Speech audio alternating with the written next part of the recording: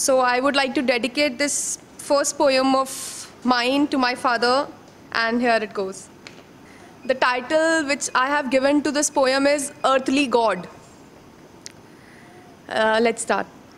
Someone I found sitting by my side the moment when I opened my eyes.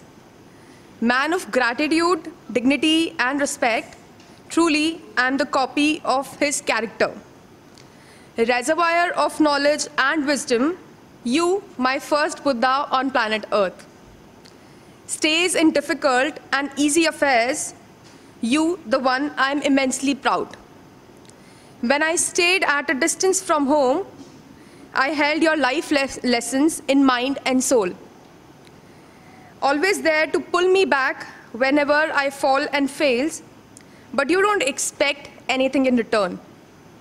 Like a mountain, you are still and calm, always inspires me to look at the stars, talks about heights, success and failures, always taught to remain positive no matter what.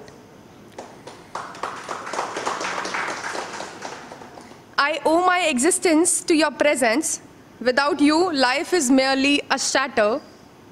Instead of showing love later in life, wanna say love you more than past. Thank you.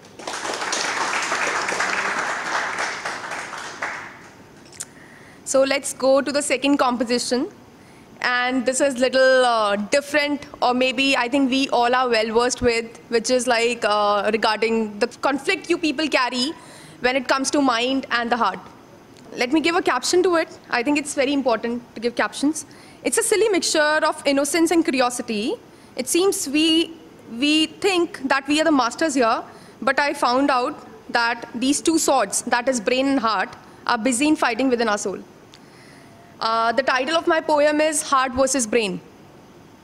Heart, the beautiful red, instills love. Brain, the sharp brown, a bed of complex. Often see you both struggling at one, wonder why there exists a competition. Who is there to award them anyway? Don't forget, I am the body within they both stay. Heart offers you to go on. It's okay, na. Brain detters and says, stop it, na. Heart, you are creamy soft like cake. Brain, you are totally harsh and strained. I request you both to coordinate a bit, to let me work better and concentrate. This heart is like a churning tank, often tow you back into old tracks. Brain keeps on looking at movements, jumps later when battle comes to an end.